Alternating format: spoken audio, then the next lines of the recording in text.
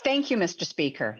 I'm in favor of the motion, be it resolved that in recognition of Earth Day, this House reaffirm its commitment to rise to the challenge of climate change and protect our shared environment now and for future generations. Mr. Speaker, the world has been celebrating Earth Day on April 22nd since 1970.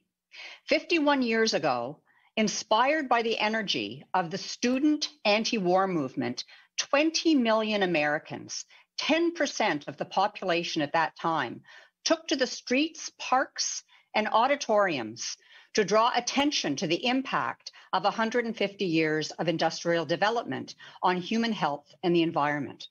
The organizers of the first Earth Day witnessed the ravages of a massive oil spill that occurred in early 1969. That's what motivated them to take action. And to this day, the Santa Barbara, California spill ranks as the third largest oil spill in North American waters. So, Mr. Speaker, in honor of Earth Day, I'd like to talk about our dependence on oil and what it's doing to our environment. And of course, as the member for Burnaby North, I have a particular concern about the transportation of oil, as do the people of my community. Mr. Speaker, the federal government is relentless in its intent to build a pipeline that will transport about 1 million barrels of diluted bitumen a day, about triple the current capacity, from the tar sands in Alberta to the coast right here in Burnaby, where it will be shipped by tanker every day to facilities in other countries where it will be refined and sold back to Canadians at a higher price than if it were refined here in Canada.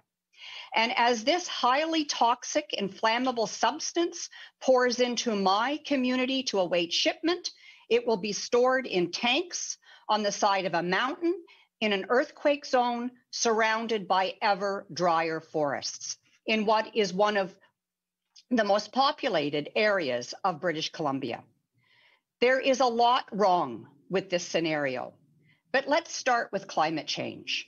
The production of synthetic crude from the tar sands releases about 3 times the greenhouse gas emissions per barrel than does the production of conventional oil. Furthermore, it takes about 2.2 barrels of fresh water to extract each barrel of bitumen. So if 1 million barrels of diluted bitumen will be coming to Burnaby every day, does that mean that another community is losing the equivalent of 2.2 million barrels of drinking water every day? Already, the extraction of bitumen has created 170 kilometers of toxic lakes of waste material. That's half the size of Okanagan Lake. Mr. Speaker, more than 1/4 of Canada's greenhouse gas emissions come from the oil and gas sector. Making it easier to export diluted bitumen will only make climate change worse. So how did we get here? Let's not forget that the government of Christy Clark endorsed the pipeline. Some critics have said they were bought off to the tune of almost $800,000 in campaign donations and the promise of close to $1 billion, which would, of course, have helped them create the illusion that they were balancing the provincial budget. That sounds familiar, doesn't it? But those who opposed this pipeline were not and still are not deterred, and we were winning in the court of public opinion. And then Justin Trudeau and the federal Liberals bought the pipeline, further entrenching their vested interest. Mr. Speaker, are we to conclude that in Canada, a political party that has the word Liberal in its name is telegraphing that it exists to serve the rich and powerful?